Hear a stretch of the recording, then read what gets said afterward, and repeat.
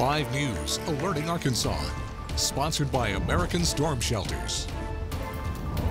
Severe weather season has already begun across Arkansas and Oklahoma. How bad will the storms be this year? Well, let's take a look at polar ice, ocean temperatures, and jet stream patterns. And then we'll give you our best guess on how many windstorms, hailstorms, and tornadoes may come to Arkansas this year with our spring 2023 severe weather outlook. Polar ice. You need cold blasts to help create storms, and many times it originates over the ice in the Arctic. However, it's been lopsided all winter and continues to be lopsided. Much of western Canada and Siberia still have a healthy ice and snowpack right now, while areas towards northern Europe are severely lacking ice heading out of winter. This should continue to allow cold air to hit the Rockies and then create storms over Arkansas. Water temperatures. Let's start with the Gulf and then let's take a look at the Eastern Pacific for La Nina and El Nino. The Gulf of Mexico is running 2 to 3 degrees above normal right now.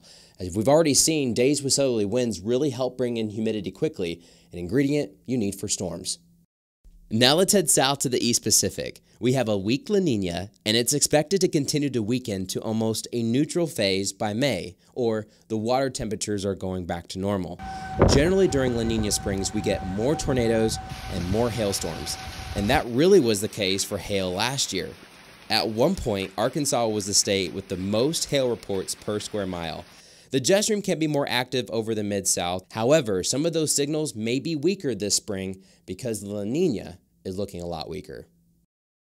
Let's go a little bit deeper, and then we'll talk about our forecast. We narrowed all La Nina springs and isolated the ones that weakened to a neutral phase by summer. Compared to average, we generally found lower tornado counts, but slightly more hail and a few more windstorms. Now, let's put it all together for our spring 2023 severe weather outlook. Tornadoes. We think we'll have slightly fewer tornadoes this year. On average in Arkansas, we get 22 tornadoes for spring and 6 in 5 country. Weakening La Ninas tend to produce fewer tornadoes, so this year we're expecting about 15 to 20 across the state and 4 to 6 in 5 country. Hail. We think the hail threat will be higher this year. Whether weak or strong, La Nina springs tend to produce more hailstorms as the jet stream brings colder air south in the upper levels, especially since the snowpack in western Canada is still pretty healthy. Wind. We're forecasting a much higher wind threat. Expect several swings in temperature throughout the spring, and with those swings, there could be a lot of wind energy. Flooding. We expect more rainfall this spring, increasing our flooding threat. La Nina springs tend to bring higher chances for heavy rainfall. One more for fun. What about snow? On average in March, we still get about a ½ inch to 1.5 inches of snow.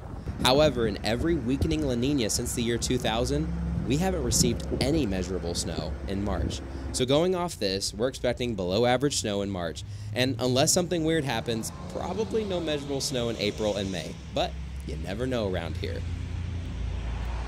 That's our severe weather forecast. Even if we get slightly fewer tornadoes this spring, windstorms and hailstorms may make up for the difference. Whatever comes our way, though, we'll be tracking the storms by your side where you live. With Alerting Arkansas, I'm 5 News Chief Meteorologist Matt Standridge.